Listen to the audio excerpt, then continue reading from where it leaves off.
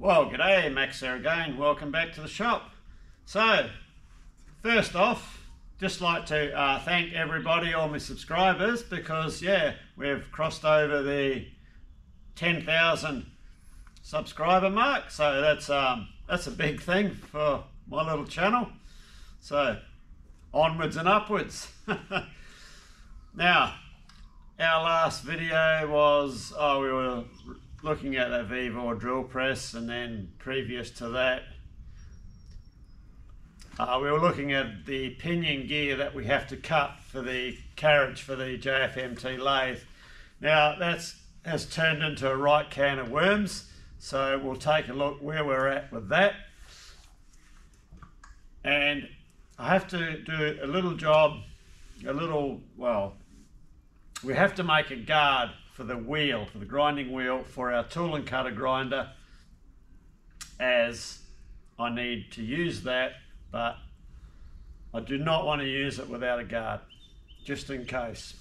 A lot of people do, I don't. Alright, I have in the past used it, and I'm not going to push my luck, so I'm going to make a guard for that. This lathe here, I need to get the electrician in and run some temporary power to it, because I have a thread to cut and my small lathe won't cut that pitch, and of course the JFMT isn't ready yet, but this will do it. So I need to have a bit of a quick clean up on this machine, and so we can carry out that job. Okay, so I think we'll head over. Let's have a look and just fill you in the picture with this pinion gear first, and then we'll look at the tool and cutter grinder for the guard we have to make. Right, so I'll just briefly fill you in on where we're at with our new shaft and our pinion gear that we have to cut. So I think I said in a previous video I had to get a cutter to cut the teeth, and I just went by what was in the parts book for the machine, and it stated that this was a 2.5 millimeter module, and I went and ordered the cutter, which is the #1 cutter to cut module 2.5, 12 teeth, as there's 12 teeth on this pinion.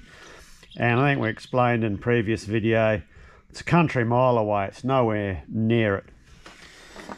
So then I thought maybe it's 10 dp. So we did, I did a lot of calculations and worked out a lot of info. And 10 dp and 2.5 modules are quite close. That for a diametrical pitch, your cutter numbers run opposite to module. So this is a number 8 cutter to cut 10 diametrical pitch on a 12 tooth gear, and likewise it's a country mile away. So I've got here a module, this is the #1 cutter, module #2. Now when I set that in there, it's close enough, it sits really good, but the cutter goes in too far. And then I also was wondering why the gear didn't come up to a standard OD as for a 12 tooth pinion for either 10 dp or module 2.5. So I did some further digging around on that, and what I came up with,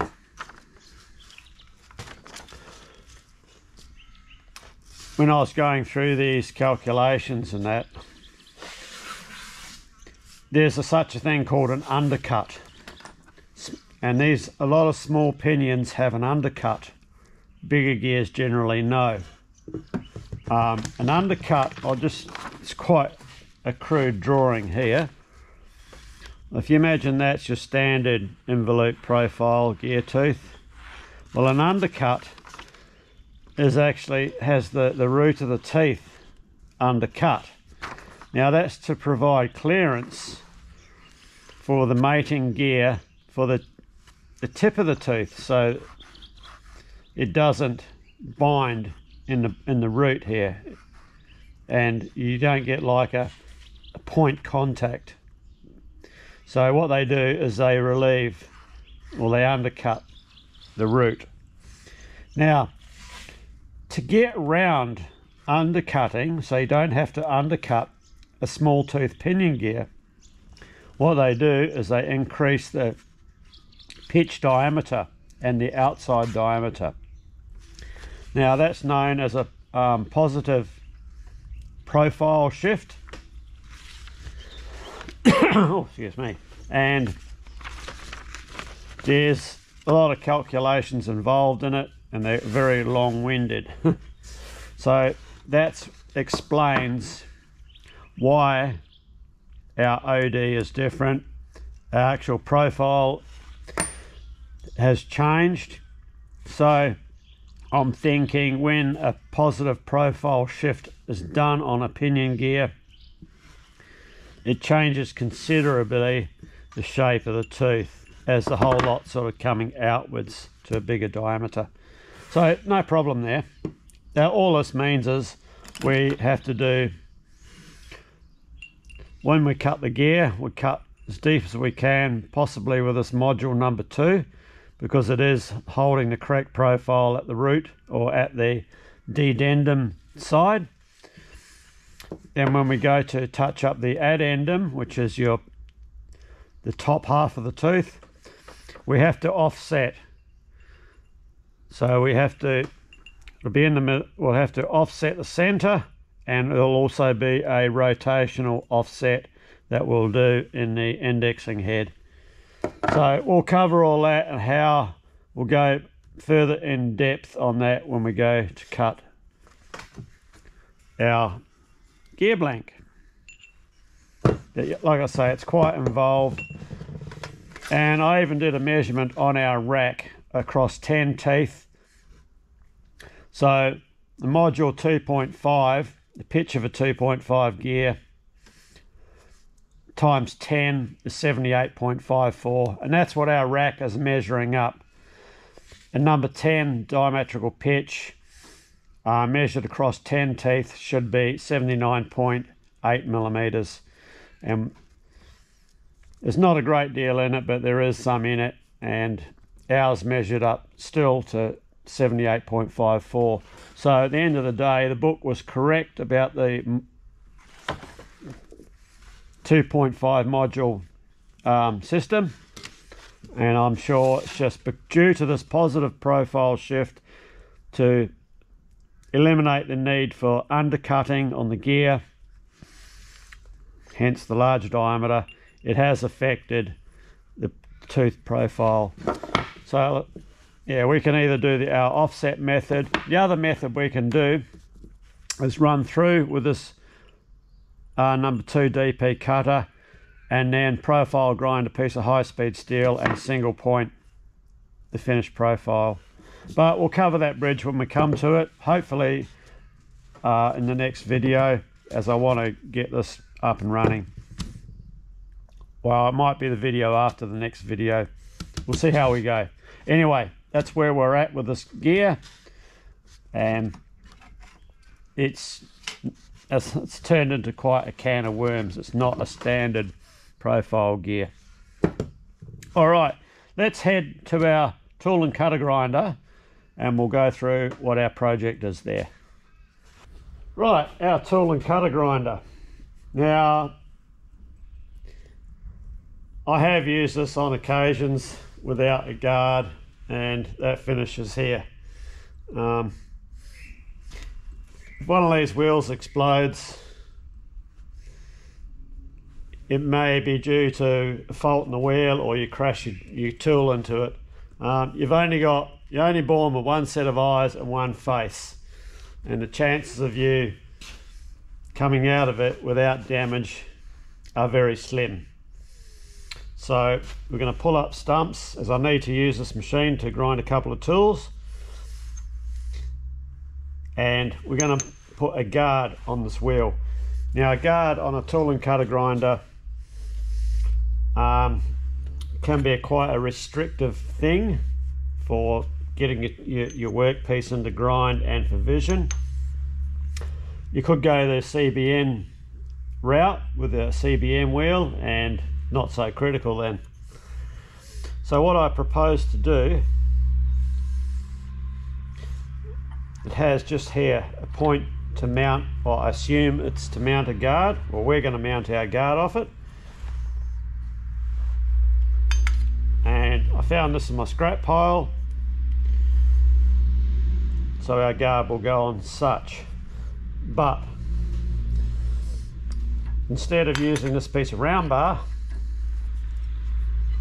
I've got some 5/8 diameter square, 16mm square bar here.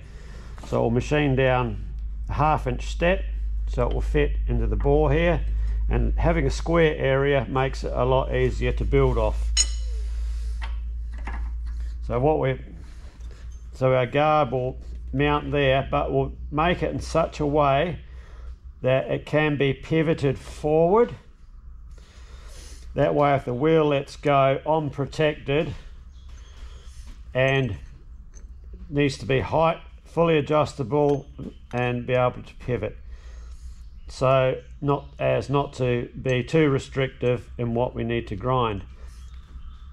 Saying that too, a lot of what you grind to get your clearance angles is above center on a tool and cutter grinder. So you do have to have a fair bit of clearance around there. And it has to be able to pivot and pivot forward like that. Just so it's in your line of sight between your eyes and the wheel. But you can still see underneath it to still see the tool that you're grinding. That's the plan. So we'll get a piece of this chopped off, we'll turn the end down, and we'll come back and dream up some sort of plan for our pivot system. Don't mess with grinding wheels, you know, there's no second chances.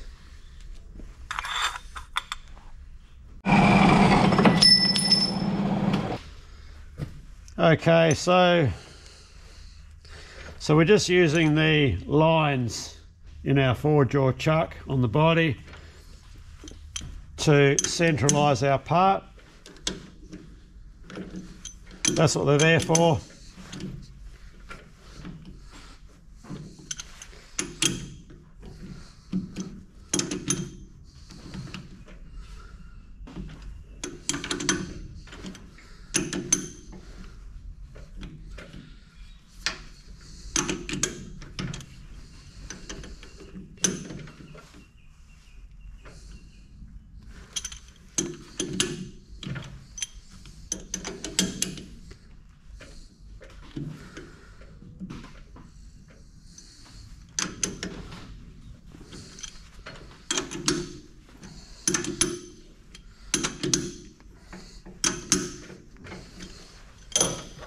So for all intensive purposes, that will bring us in close enough.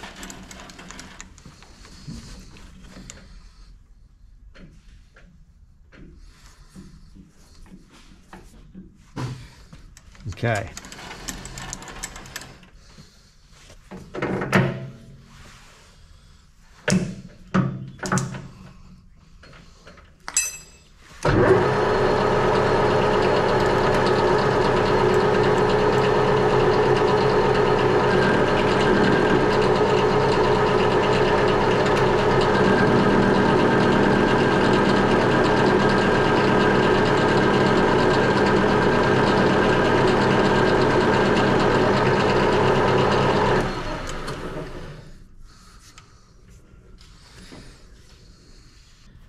So you can see there we've only just taken a little bit off the corners. It's all looking pretty even, so you know we're centralised enough. It's not worth putting an indicator on it and indicating it in for what it has to do. It's only a shaft to hold a wheel guard. So we just want to bring it down to 1/2 inch diameter.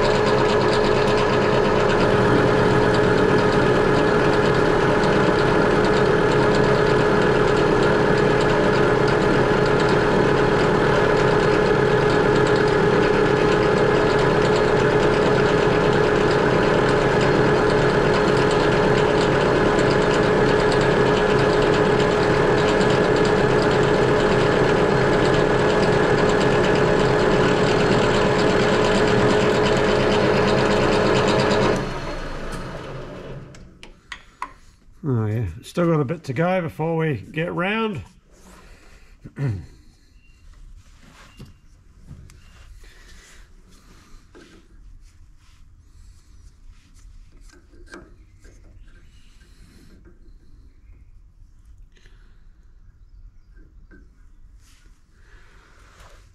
$165,000 to go.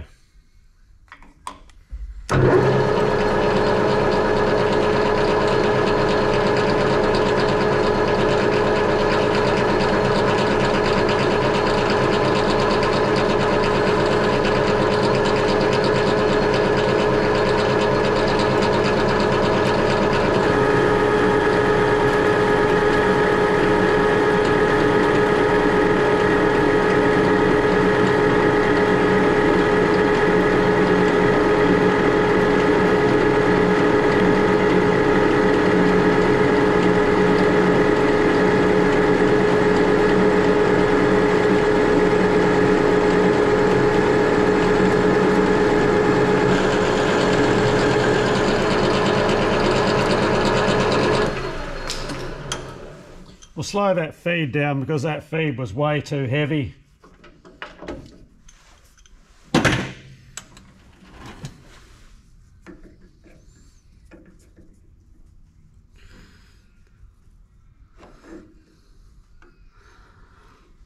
Just over 50,000 to go.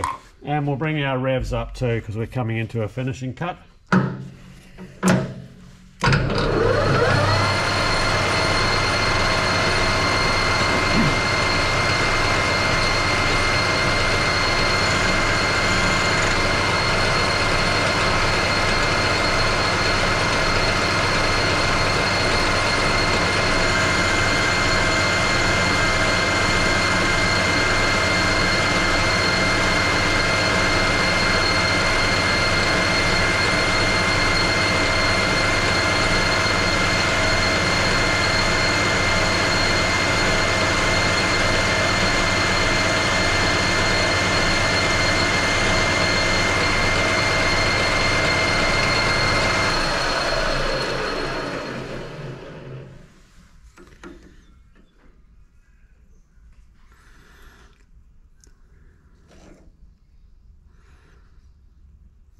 $18,000 should get us there.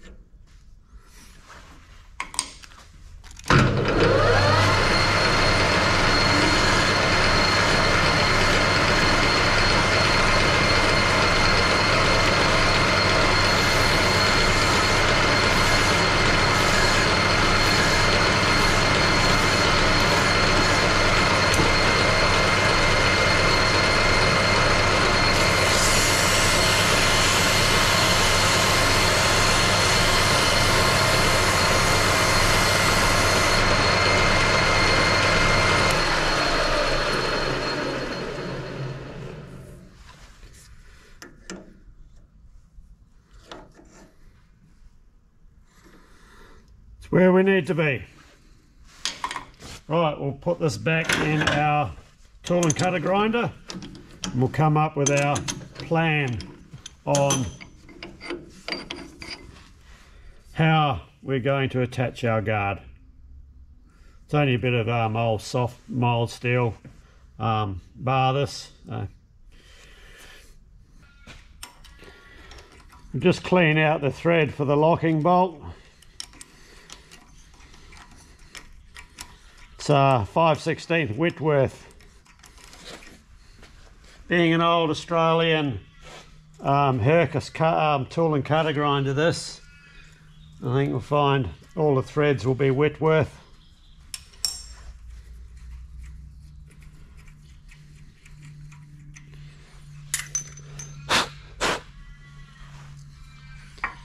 So our shaft fits in. We'll put a locking bolt in.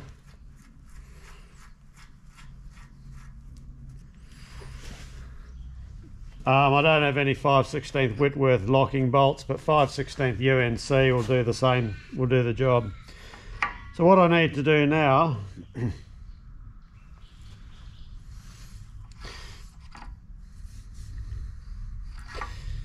I can see this copping a lot of damage through this screw, so I might just go duck over to Hong Fuck Wong. We'll just put a flat down it for something for the screw to tighten up onto.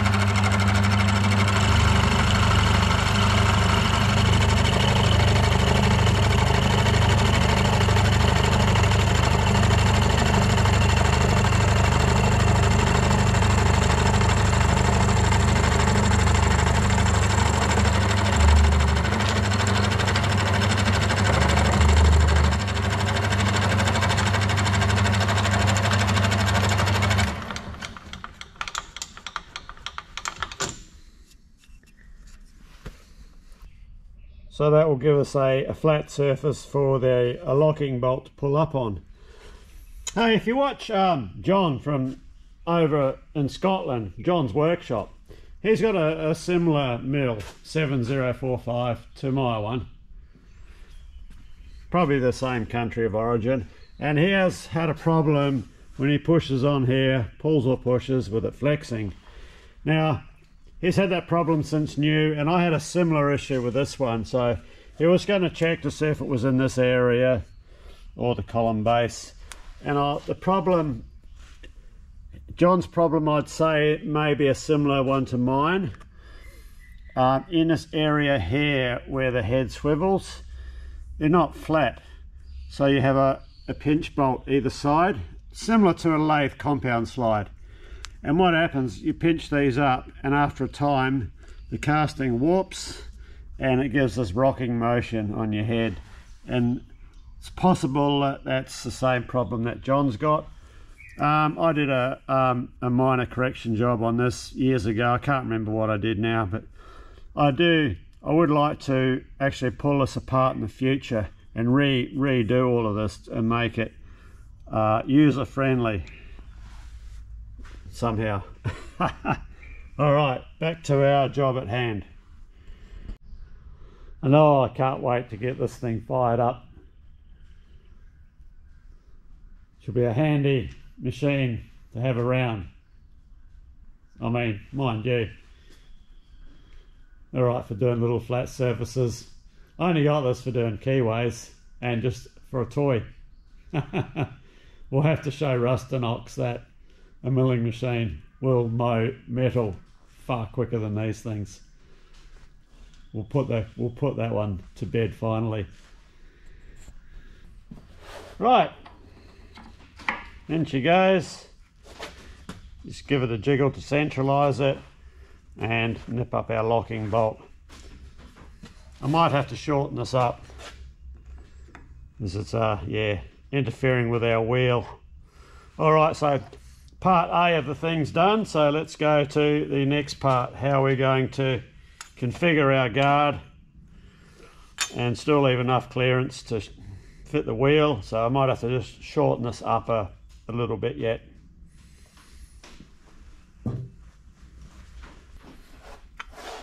Actually, what I think I'll do is I might cut this through here and drill a tapper hole in this half, and on our piece left over we'll just drill a clearance hole.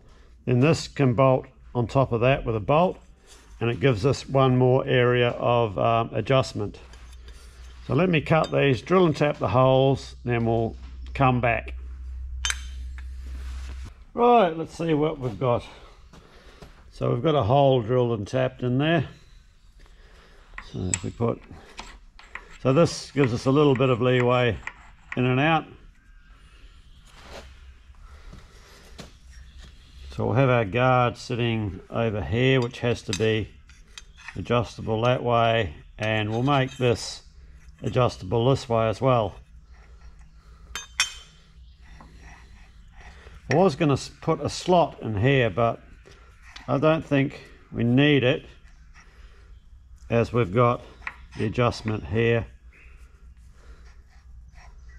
I might just put a like a 20mm long slot in it anyway, just to give us that bit more flexibility.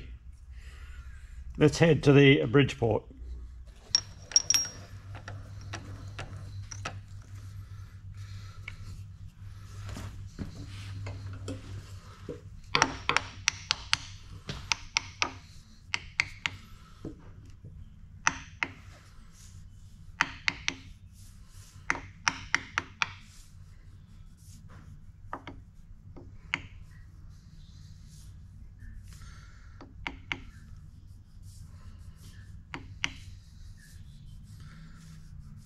Just using my finger to tap it down flush.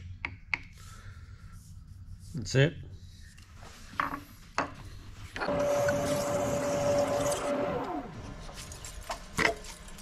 Right, we'll get an end mill and we'll take the centre out. Right, we'll just peck away and clean up the gaps in between the holes with the end mill. That's a centre cutting end mill too.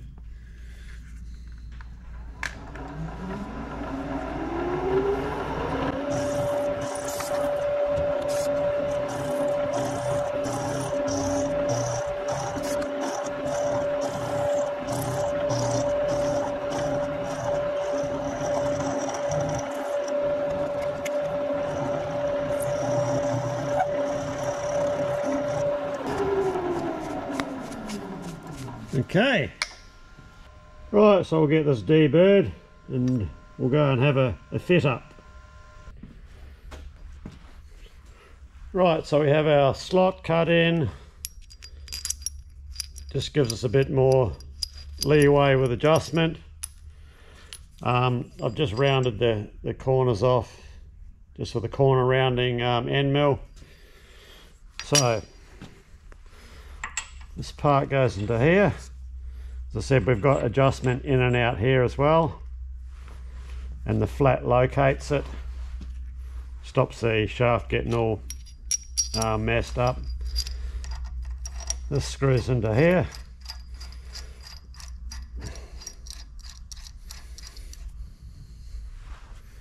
Now, what I was thinking, our guard has to mount on top, and I also want it so it pivots. So I'll probably weld a block onto here, sort of something a bit wider. Put a center bolt in, central bolt, and that will allow that to pivot. I might even slot that as well so it can go in and out and pivot around. That way, allowing it to pivot, if I can angle the guard. If I'm only using this part of the wheel, which is the only part I should be using, it gives full protection on the other side of the wheel. So I think I'll go with that idea. I'll weld a piece of metal on here and we'll slot that. once that's done, I think I'll cut a piece out and just a stiffener for around the inside here. We'll see. Okay, so of course we're making this up as we go along. There's no planning here whatsoever except for 5 minutes of me thinking in between camera shots. So I've cut a slot in this piece, cut out a little block with a hole drilled and tapped in, and that's going where our guard will mount to. So this will go on here. Of course this will allow the guard a bit more travel in and out, and also a bit of rotational movement. Now I did want to be able to rotate the guard that way as well, but it's looking like that's not going to work out. So between the articulations here and back here, that will give us our angled, well, the desired effect of the angle that we need. So I'll go now, I think I'll go and just put a couple of tacks on this, just to tack this guard onto this block, and we'll come back for another fit up.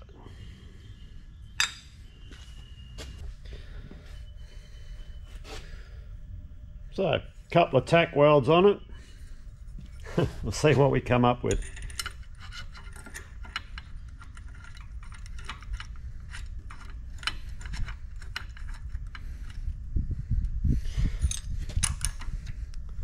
So now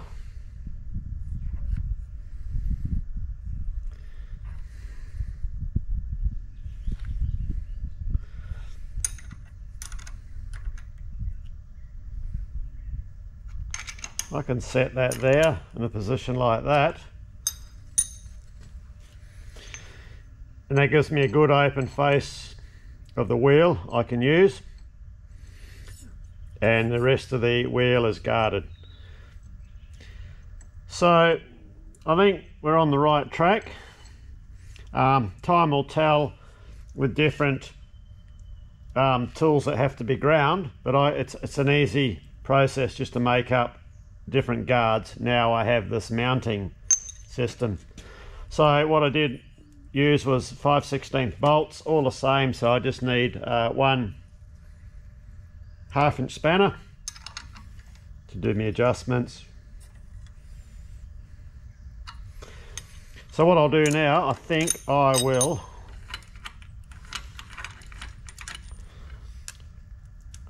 run a weld down the edges there, possibly along the bottom. I won't need, I think just down the two edges will be fine. And we'll cut out a backing piece.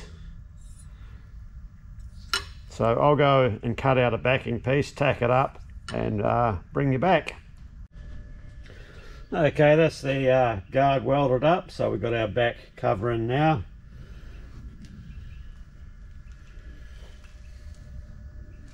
And I didn't feel there was a need to weld across the top, so we'll give that a quick clean up. It won't take much, and then we'll go and have a fit up. Well, there we go. I think that will do the job. So we have some coverage at the rear.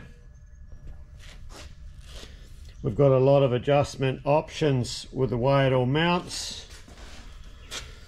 We have it slightly sloping down as we wanted, so while we're standing on the front of the machine, if anything happens to the wheel, the idea is it's going to come up and go that way instead of towards me here. We'll just angle the front away for a bit of extra clearance.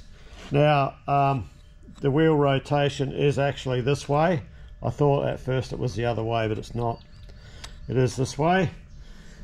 So we've got plenty of clearance to get in there for tool grinding.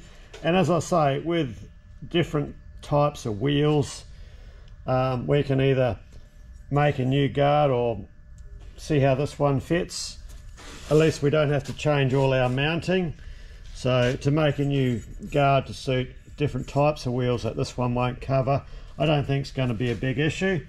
Well, it's certainly a lot less of an issue than if you have a wheel explode on you.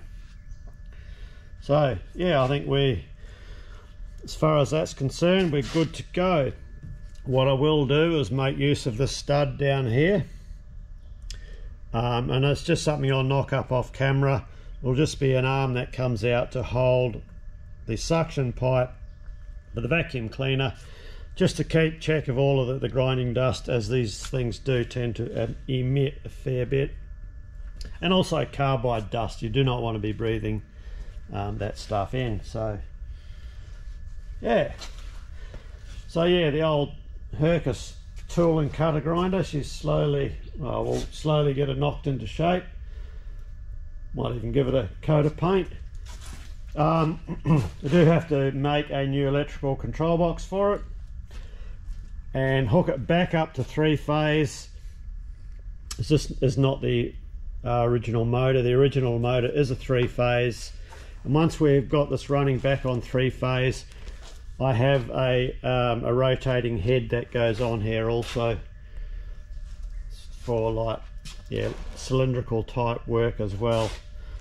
This motor here is the original 3-phase motor off the grinder, so I'll do a set of bearings in this and we'll get this mounted back up in its original spot.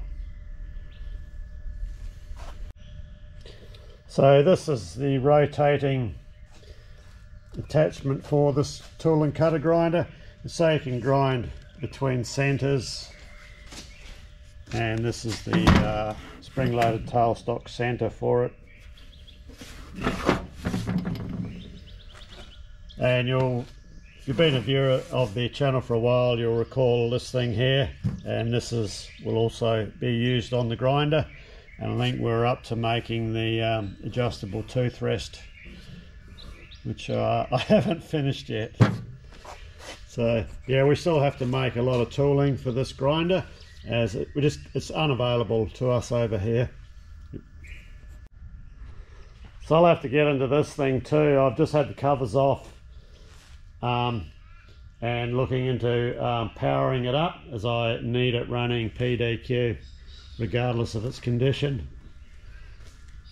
So I'll run this off a temporary power lead. It's only got to do one thread we have to cut in it, which it will handle it no problem, I hope. Well, it can do the thread, but I'll get it powered up and just make sure everything's functioning okay there. And just have to make a little handle for the cross slide. Interesting enough, when I pulled the cover off, well, there it is there.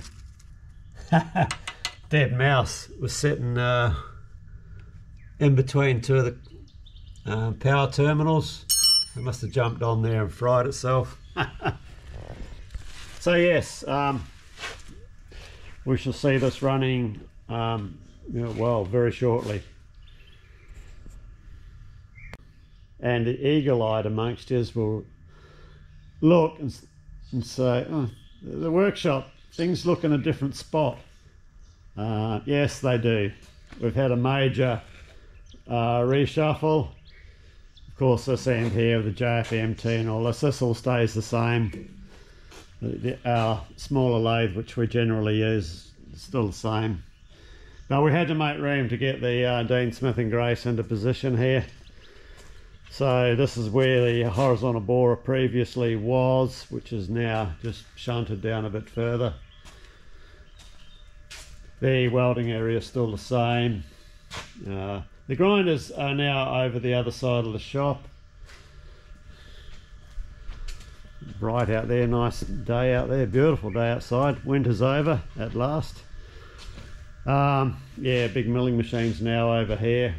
It's actually given us, it seems to have opened up a bit of extra room in the shop.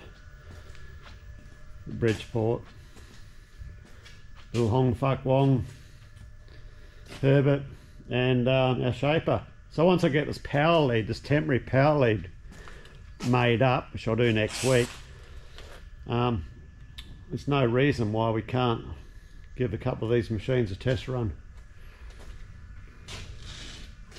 And of course our plan was originally to put a pole mounted crane in the middle here, and at this stage we are still going to do that, and that will service this area here.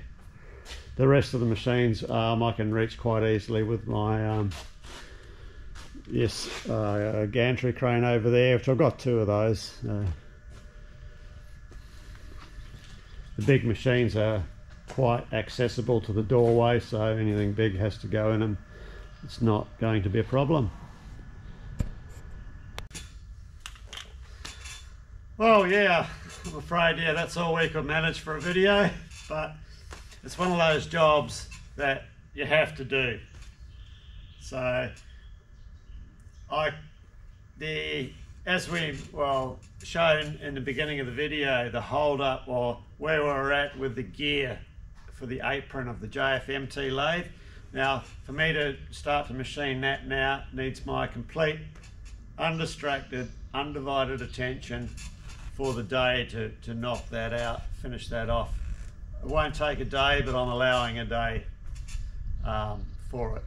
Now, I haven't been able to do that the last couple of weeks because even this video here has taken probably a week and a half stop and start to do. We've actually been shifting house, so I no longer have to commute to the new shop. We've moved and we live here now, so that's a good thing.